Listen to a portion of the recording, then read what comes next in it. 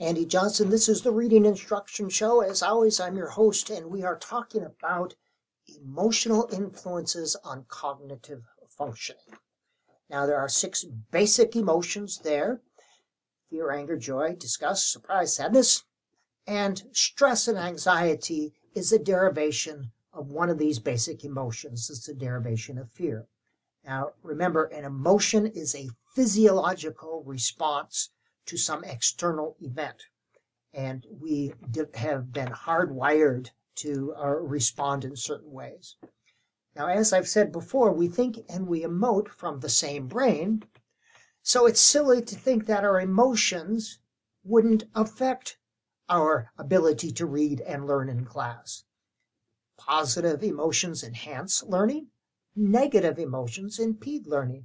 Thus, one of the 10 essential elements in a comprehensive literacy program is affect, which has to do with motivations and emotions. We must attend to them in a comprehensive literacy program.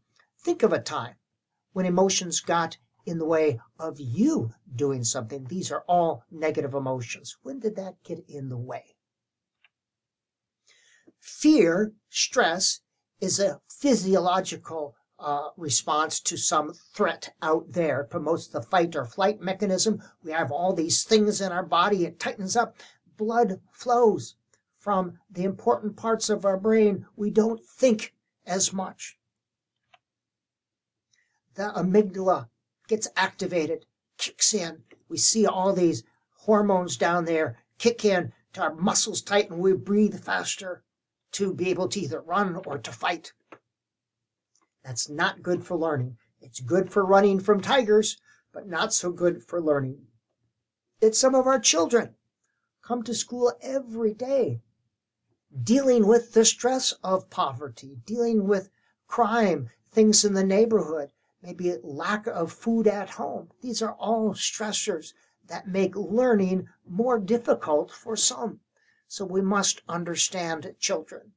Students with learning disabilities, their threat is to their dignity, their self-esteem.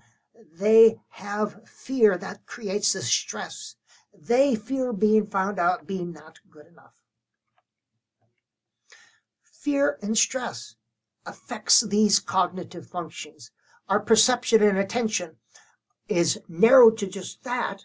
We can't perceive or attend to other things. We are hardwired to attend just to the threat.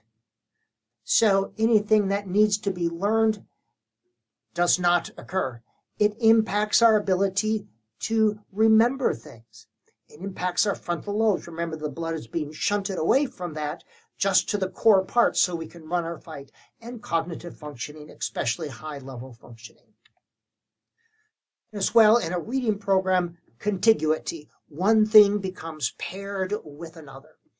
When reading becomes paired with a stressful negative experience, when it becomes paired with failure, students are less apt to do it. And we want students to naturally be motivated to read. That's an important part of a reading program.